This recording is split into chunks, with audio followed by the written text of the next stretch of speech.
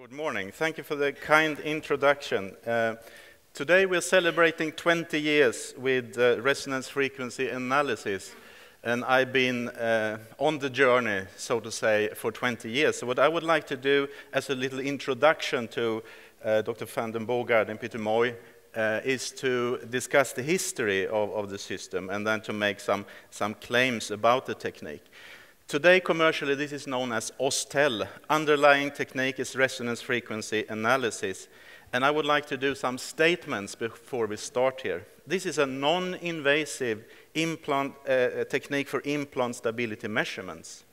And we know now from 20 years of use and research that it gives relevant information about the state of the implant bone interface at any time point during the treatment and follow-up of the patients. The question is, what should we have the technique to? Can we use it for something? Well, we can use it to monitor integration, as we will beautifully see in the coming presentations. We can use it to decide when to load our implants. We can use it to avoid failures.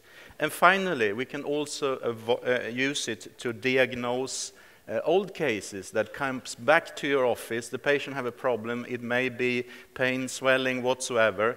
With one measurement, you can actually tell if the implant is still integrated and have a good degree of stability or not.